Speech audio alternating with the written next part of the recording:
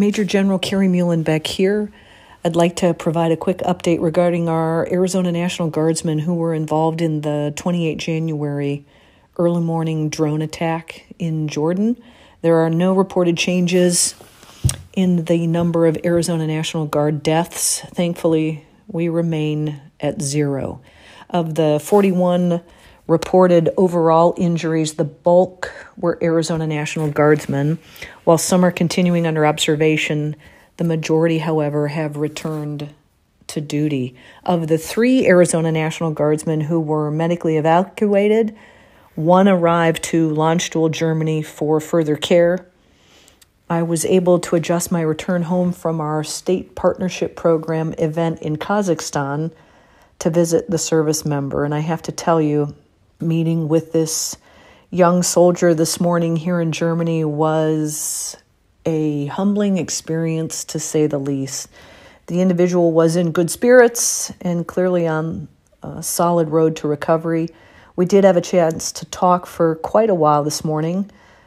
As part of our discussions, I asked what I could do for the soldier, and almost without pause, they said, just tell my fellow Bushmasters that I miss them, I love them, and to stay in the fight. So quite powerful words.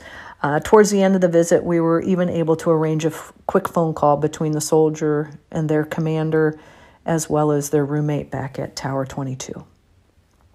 As the primary combat reserve of the United States Army and Air Force, I think the Arizona National Guard is really an agile, deployable force. Frankly, part of our history is our global response to national security. So if you'll recall, since 9/11, the men and women of the Arizona National Guard have deployed more than 12,000 times. And as a result, I think you'll find that our Arizona National Guard is combat proven and frankly battle tested.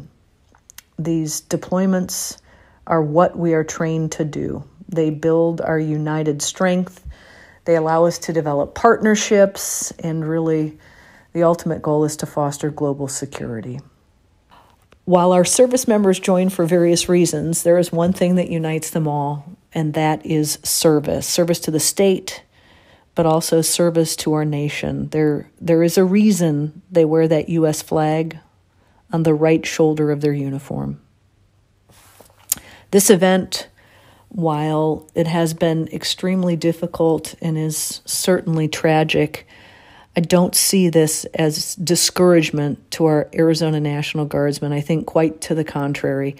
They all raised their right hand. They all answered a call to serve, and they are proud of that, and we are proud of them. I don't think duty is ever easy, but every privilege, every right that we enjoy here in the United States is simply an example of duty done. So these young men and women in our Arizona National Guard, frankly, I think are the best examples of what it means to be an American.